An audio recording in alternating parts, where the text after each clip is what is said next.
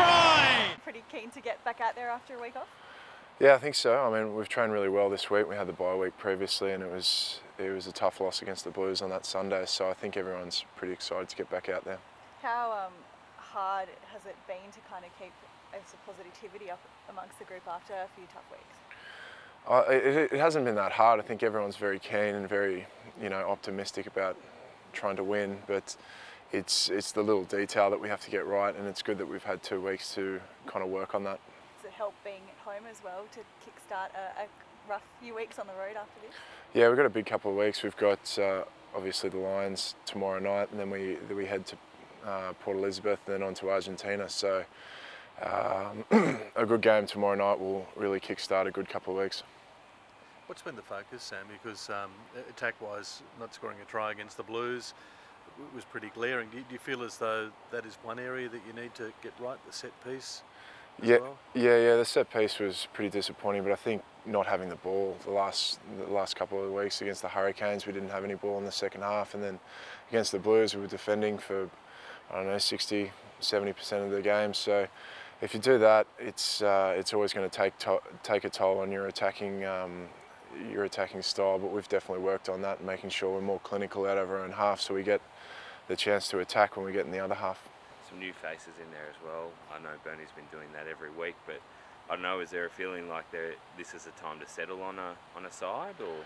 I'm not too sure. I mean, the selection's up to Bernie, I guess, in that thing. We've got a couple of players coming back. Kyle Godwin's coming back from a hand injury. Geordie Smile is back from a hammy injury. I mean, they're both great players that's been in our squad for, well, Kyle hasn't, but Geordie definitely has.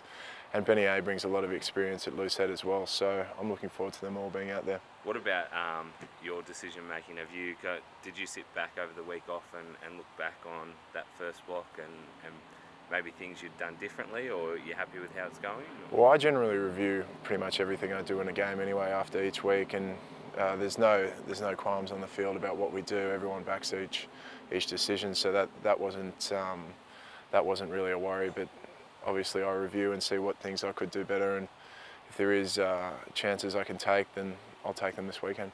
What's been sort of the things you looked at with the Lions this week as far as where they might be vulnerable? Where they're going to be vulnerable? Yeah.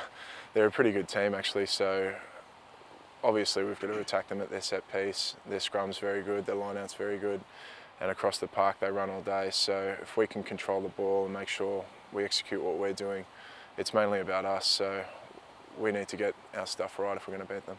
Do you have to do extra video when you play a South African side? Because they obviously play overnight our time. It wouldn't be like maybe watch the Waratahs on a Friday night or a Saturday night game. Do you have to sort of do a bit extra work researching it? Yeah, it's the same with every team. Like I watch a lot of footage, a lot of what the teams do and what they're doing these days. So I've had a fair look at the Lions, and I think we're pretty ready for them. Benny, excited to be back in and starting this one in second? Oh yeah, I mean, not too fussed really, as long as I get on the field. From a personal standpoint, just enjoying being part of the team. So my role this week's to start, but as long as I'm part of the team, whether starting or bench, I'm not too fussed. So feels like you've played that many games. You're sort of nearing an incredible milestone there. It does feel I've been playing a while now, but body's feeling really good. A couple of niggles, but nothing too major. So no, still love it, still enjoy it, and hopefully got a few left in me.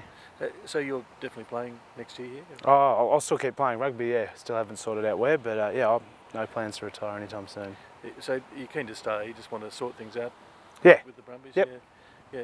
Is it hard at the moment with what's going on? Sort of the moratorium on signing players? No, not necessarily. I mean, there is some constraints. Brumbies and all the provinces have got to obviously slow things down and sort of wait to see where everything falls with all these decisions that we thought might have been made a little while ago, but they're still dragging on. So we understand that they're really, really important decisions that need to be made, and there's a lot of talk that needs to happen before the AU make their final decision. So we just got to be patient and wait. All the contract stuff will sort itself out in due course.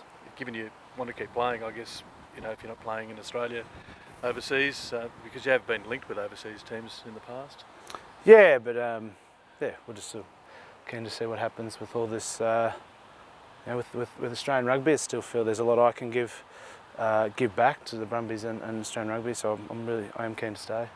So is it any a case of waiting for a coach to be appointed as well, or does that not sort of factor into your decision? No. I'd played the Brumbies long enough with a lot of different coaches, so yeah, no, that's not a factor for me.